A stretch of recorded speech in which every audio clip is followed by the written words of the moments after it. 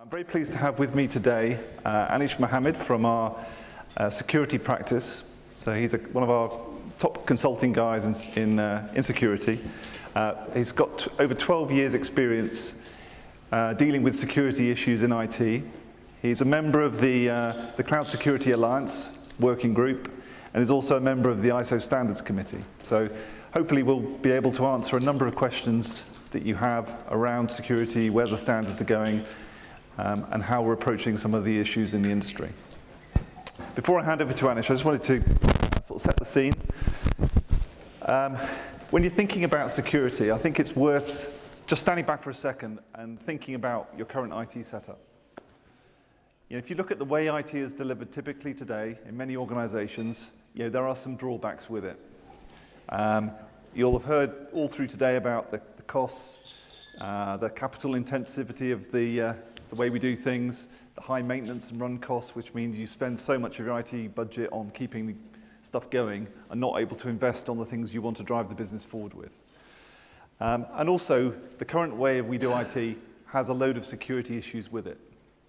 So when we start sort of saying, you know, well, what about cloud? It's got all, you know, what about the security around cloud?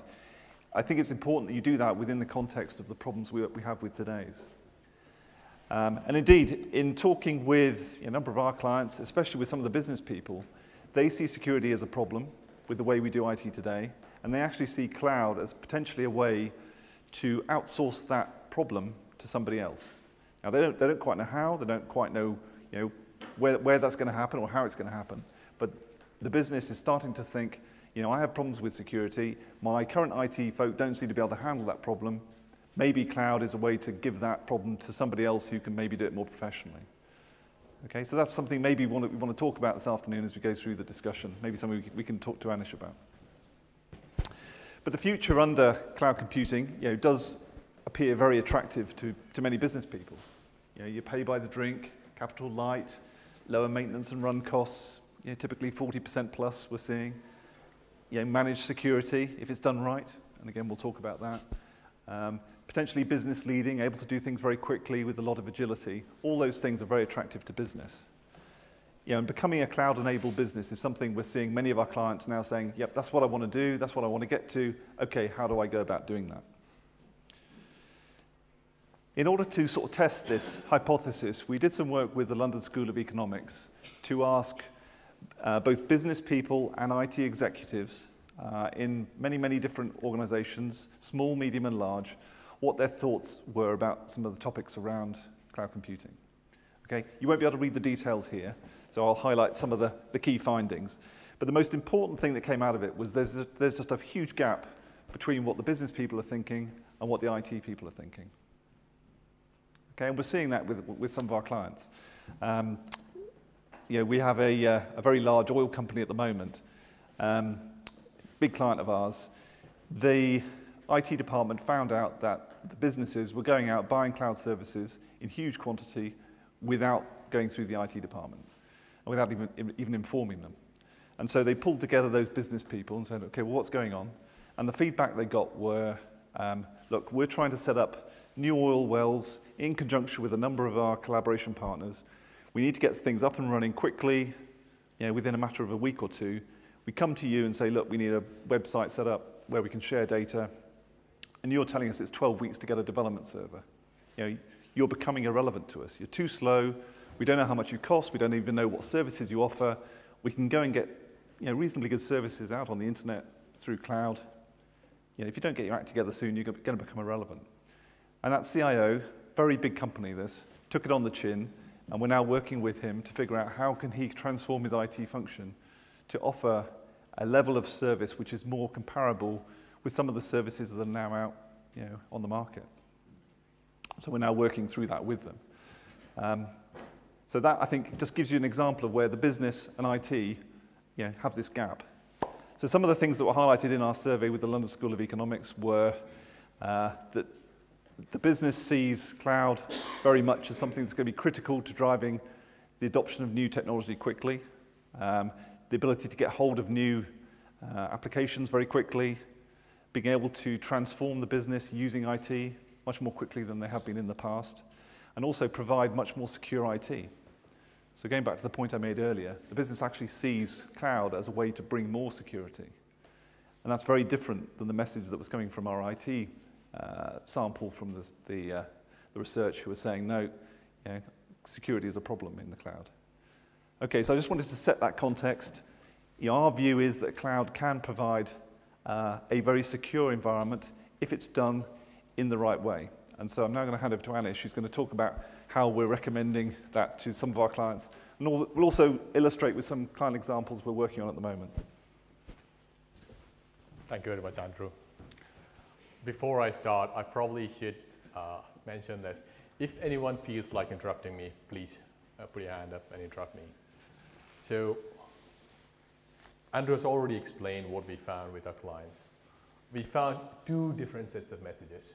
A set of message that's been provided by the IT, who own the place, who could control the space, and a bunch of people who actually pay them to do what they want to do. They're consumers who have a very different view of the whole set of things. And as you can imagine, the IT executives are kind of a bit concerned about cloud computing, because there are a few challenges that they haven't seen before, right?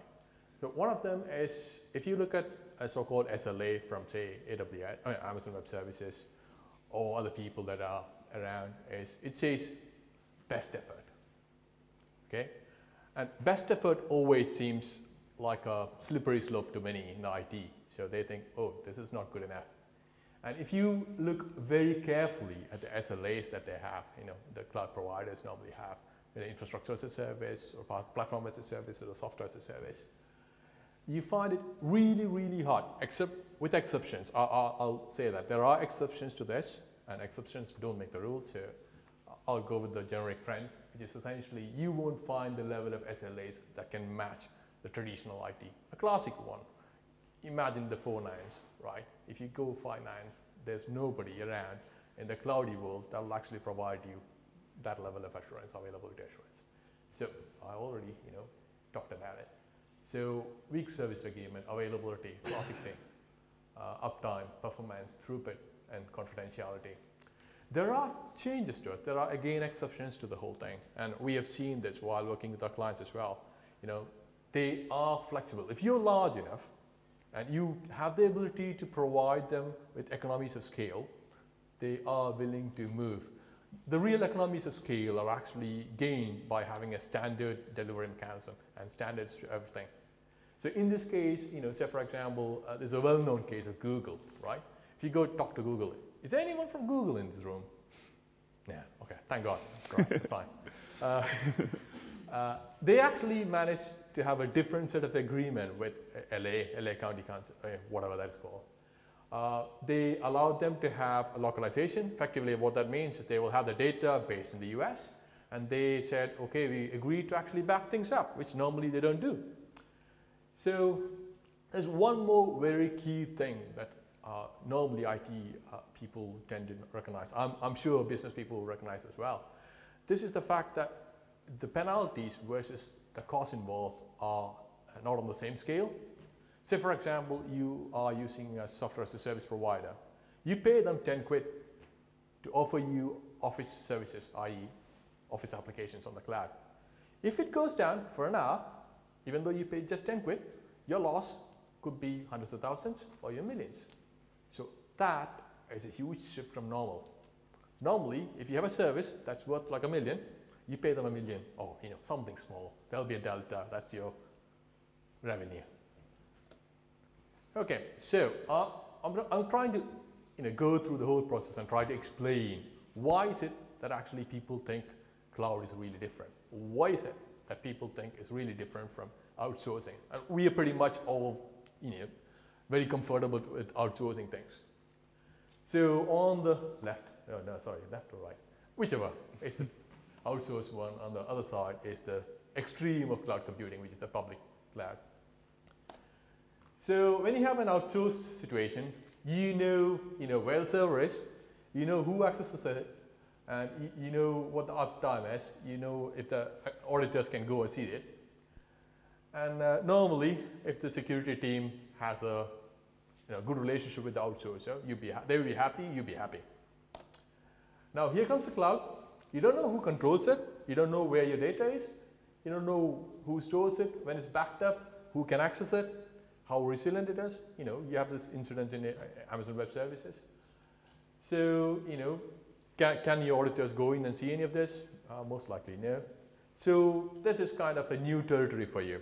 So you have some concerns there. So you see a perceived, this is very important, it's a perceived loss of control. You always, like humans in net general, are keen to control things. You want to control whatever you own, your data is no different from anything else. And similarly, your machines as well. I'm sorry, I shouldn't say that though, but that's the case. So you think you have lost something. What have you lost is a question. Now the next thing is, organizations are still learning. We're just in the phase where we are starting to use, a large number of our clients are starting to use cloud as a service. And again, another challenge is there are no real standards. Can I go to a service provider and say to them, I want a cloud service that actually fits to XYZ standard, so I can take it across from one service provider who complies to the standard to another one who complies to the standard, and it'll all work fine? No, so far it's a challenge. It's happening, but it's a challenge. Again, the other one is how to interpret regulations. And those of you who were there in a previous session where there was this question about Patriot Act and how it's going to impact us, again, classic case. We don't know how things are going to happen unless and until it happens. We don't know how to interpret laws and things like that. Okay, so end result. Security in the cloud is perceived slightly differently from what that used to be in outsourcing. And for most things which are mission critical, you'll find that public clouds are normally not used. And what we see in the client side is they use application as a service and software as a service to a large degree. And there is a huge preference for private cloud, and there are some instances of hybrid cloud. Okay, so this is how I would say clouds could be classified, cloud workloads could be classified. So one axis is the business risk, and the other axis is for need for assurance. It's for regulatory kind of stuff. So some things are really easy. So say for example, development and testing, right? That is in low-hanging fruit. You could definitely take it to the cloud. The security implication of doing that is minimal. On the other end of things, if you want to do, say, mission-critical workloads or things like that, probably people would really think about it. And we haven't reached a stage where we have enough of data points to say, I can provide you 99.999 assurance to do X, Y, Z over this many years of time. The cloud has been really around for like 3+ years. 2007 is, 4 years, sorry. Yeah, 2007 is when they started selling things out. They didn't have an SLA then, AWS that is. Now lots of people have SLAs, and that's a good improvement. And the rate of progress is huge. So in next year or two, this scenario might change.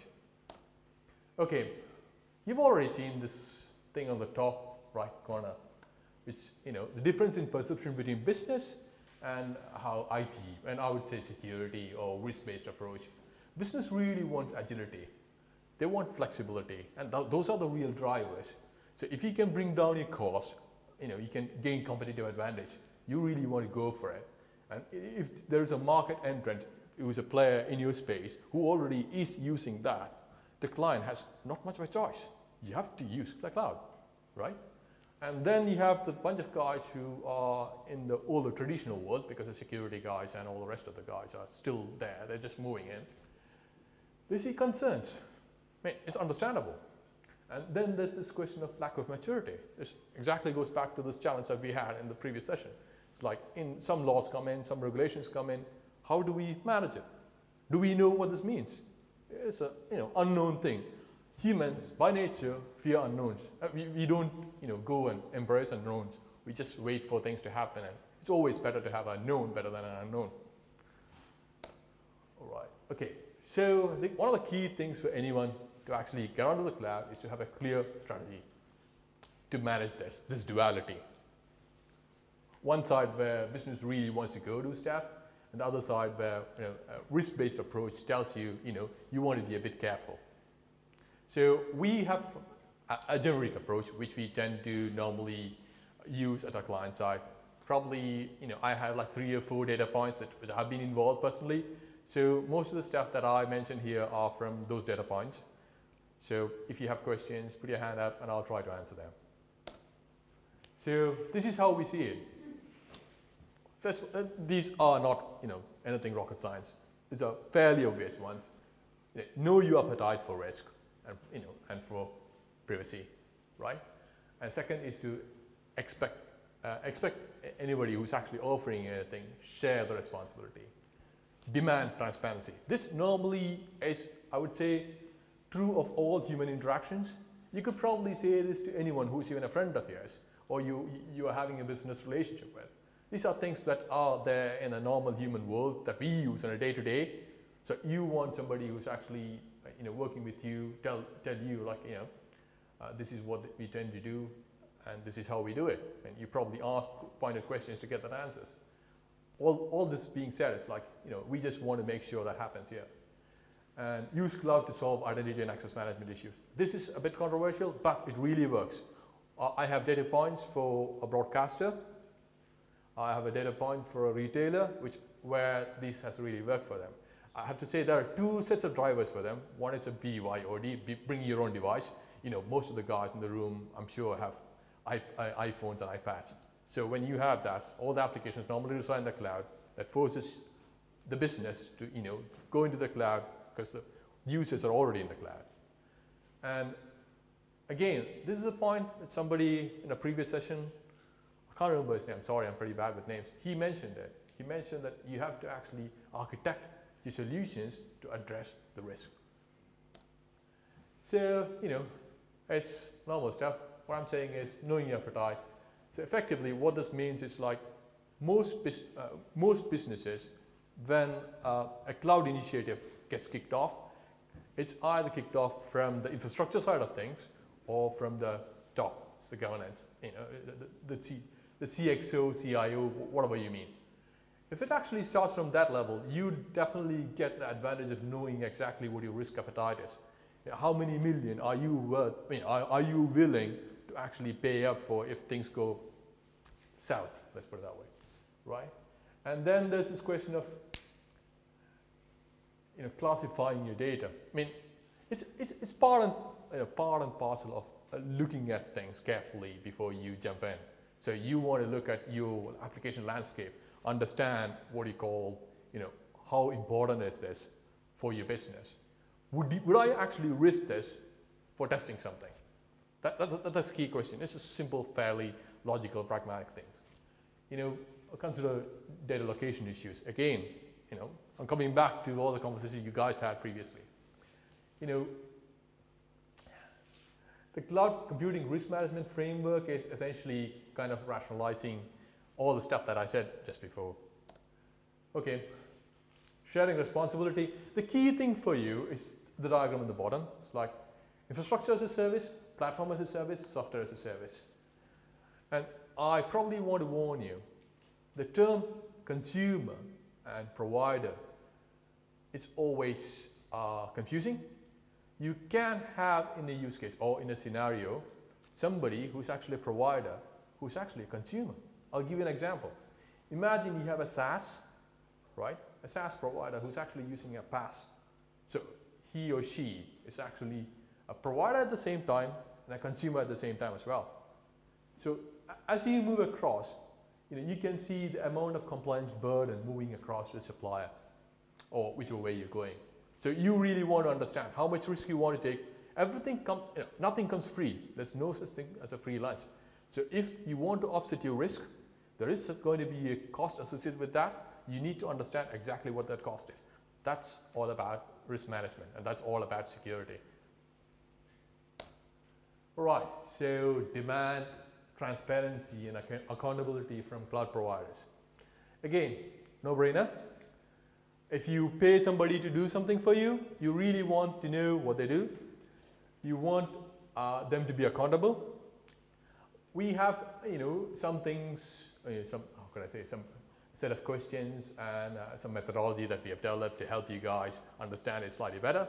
So, we do that. We ask our clients to, go through a process of understanding what service you're going to consume, what kind of questions you want to ask, is there something specific, depending on the scenario that involved in, they want to raise, understand what implications that might bring in.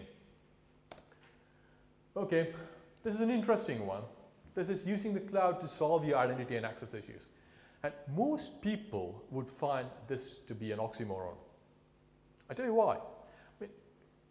Can all the people who actually use Facebook put your hands up, please? Oh, that's pretty good. That's more than 50%. See, you all have an identity in the cloud.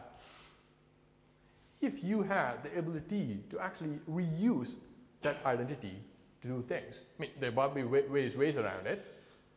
There you go. You don't have to enroll anyone. Anybody who walks in, the new generation especially, they already have an identity. There's, to a great degree, verified identity. It's how could I say, a debatable question. But I'm sure you understand where I come from. There are identities that exist, and cloud is one of the things that's actually enabling you to do a lot of identity and access management. And there are a few things that you probably would find interesting, which is IDaaS, Identity Management as a Service. There are people who are already players in the market. You can, say for example, buy such a service. Not many of them are large players. That's one thing. And the place is evolving. It's like, Identity Management as a Service, IDaaS is really evolving. There are standards coming up, provisioning, all those things are evolving. So maybe 6 months from now, what have I said right now about identity and access management might be irrelevant. Anish, can I just ask a question? Sure.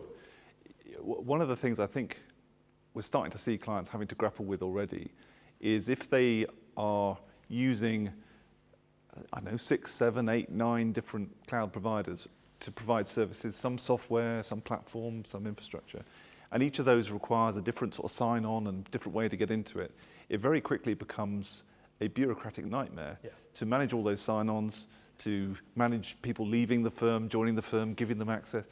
And so having something like this to simplify it and help you to manage that bureaucracy is going to be critical, I think, or you're going to get into a real mess. Absolutely. What Andrew is highlighting there is the provisioning challenges that we have. If you have a typical organization, one of the things that IT tend to do is if you go into an IT and you are doing some audit, you would find a lot of people who no longer exist in the organization still having accounts. And that applies almost everywhere. So the thing that provisioning globally would allow you to do is when you move across, provisioning would make sure that the applications to which the person had access to will disappear, and when a new person comes in, he or she would get the right kind of access to the right kind of things. It will actually save you a lot of trouble in terms of audit and compliance, and it will make you make your life easier, and the amount of money you spend in supporting them. Say for example, each password reset that you have for a user in your enterprise is costing you X, right? If you have 10 set of application, you probably are looking at 10 into X, right? So if you have a collaboration with 3 different enterprises that actually offer services on the cloud, multiply that again. So you want something that will actually allow you to do federation in a sense, do provisioning in a global perspective. Could be a brokering service of sorts. It's like, you register with somebody who is, I don't know, put up a name, and they would actually manage all this for you. You just pay them a small amount of money. That's it. All right, so what do I see, what have I seen so far? There's a shift in focus of the security organization. Previously, with security organization, which is a traditional security organization, it's they were more interested in design and delivery. So it's for every threat, they would look at what can I actually use to use as a countermeasure. So for a threat, you want a countermeasure, and I want to design, I want to deploy. So that was the focus. So what is happening in a cloudy world is slightly different. You don't have the ability to, normally you don't want to, but in general, you don't have the ability to actually build those and deploy those. What you have the ability is to actually monitor it, put some governance framework around it, and have a strategy as well to do those things. So that's the direction in which it's going. Right, there you go. That's the tagline. So there's a shift in focus. Previously, you built, it's essentially moving up the value chain if you were to look at it. So you go from manufacturing to service. So that's where we are. So what would be my takeaways? Security in the cloud is a fast-moving target. There are a whole bunch of services that are currently available. Some would pretty much fit your bill, some might not. But this again is changing. 6 months from now, you might find services that are allowing you to do highly critical things on the cloud. Yep, there are some challenges in security that we don't have current solutions that will give you a very good countermeasure. There are new technologies that's coming up. You might find that will change the scenario. And of course, the thing I was mentioning, there's a shift from designing and execution to managing and governance. Okay, thank you very much. Any questions?